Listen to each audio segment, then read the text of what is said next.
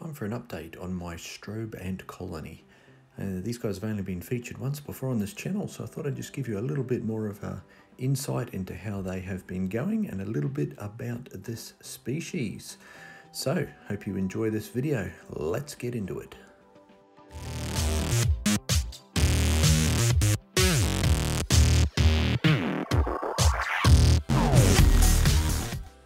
So I've had this colony for a little while and I've just given them a basic outworld, just shown here. So just a bit of sand in the bottom, a few rocks, a little bit of a feeder, trying to keep it pretty basic. Don't need too much of a setup really for an outworld to keep your ants in, even this is overkill. So this colony of strobe ants has been housed in a high-tech ants nest. Really nice nest. If you haven't seen my review on this, I'll put the card at the end of the video. But you can check them out. Also a link down in the description if you want to check out their website and have a look at them. So pretty cool little nest. This one's got that temperature and the humidity attached, which is really handy for keeping these guys at a temperature that I like them as well. So let's get into having a look at the colony. So this is the colony. So we've got the queen there. 3 workers in total and a few larvae there, a little bit of brood. Coming along quite slowly in winter. Now I'm going to attempt again to say the Latin name. So Opisthopsis RUFITHORAX. So I think that's right. Now in the last video I asked for name suggestions for this queen as well, and my daughter has picked the winner. And the winner is Queen Tiger Lily, which is pretty cool, and I imagine, you know, that's a very fitting name really because of her orange and black, so my daughter loved that name. So here's a little bit closer up on this colony. So these ants are quite unique. I'm not sure if you can see it there. I'm going to get a little bit closer up, but the eyes of the workers are huge.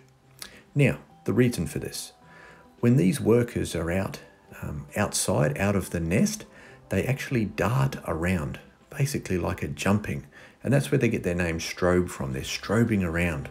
Now they do this to avoid predators, so they need those big eyes so they can see as they go about doing this. Now the queen doesn't need the big eyes because she never leaves the nest.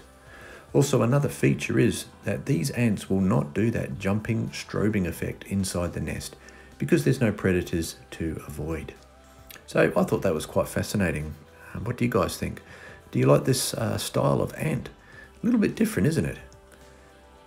Now the brood is coming along nicely, but quite slow during winter.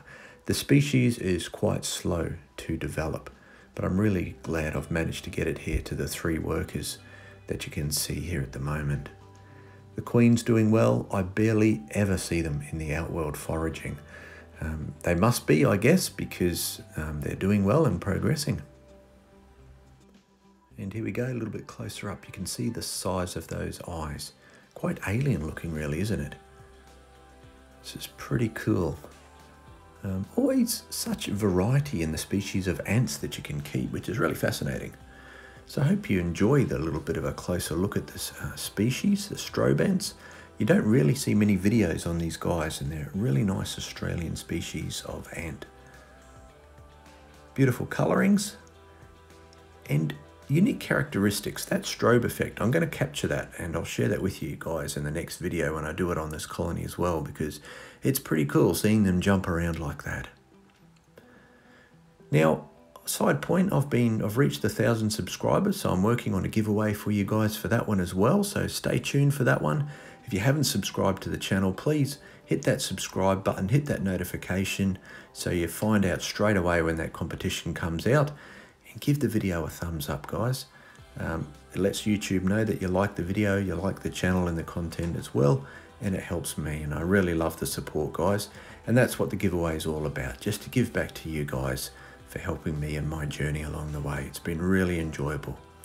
So I hope you've enjoyed this. Again, the card's up the top if you want to check out the high-tech ants nest. And guys, remember, happy ant keeping.